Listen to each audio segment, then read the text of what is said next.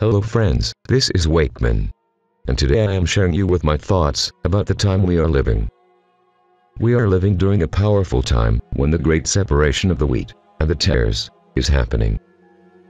People are realizing all the gaslight by the narcissist establishment to create and promote the anti-truth and the anti-Christ movement. The establishment needs to keep their control and manipulation agenda still running to keep humanity as supplies and bondage for them. And that is the reason they need the anti-truth and the anti-Christ movement. The narcissist establishment knows that the source of truth is the Word of God and Jesus Christ. That is their primary area of concern, to get people, as far as they can, from the source of truth.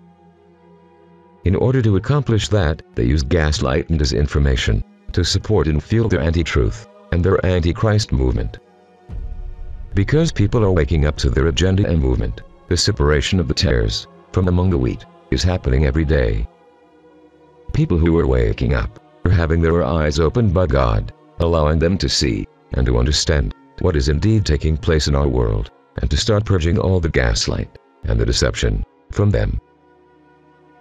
If you are experiencing this awakening process and understanding what I have been sharing on this channel for years, you are now experiencing what is like to have a perfect 20/20 vision. You now can even start seeing through deceitful people, and even realizing when demonic entities are present around you.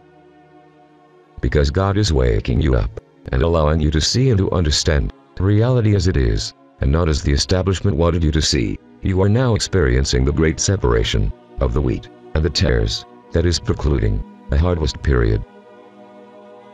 Do not take my word for it. Look and study this subject for yourself in the Word of God. You may understand, we are entering the harvest season, after the great separation of the wheat and the tares, precluding a harvest period that will also come to an end.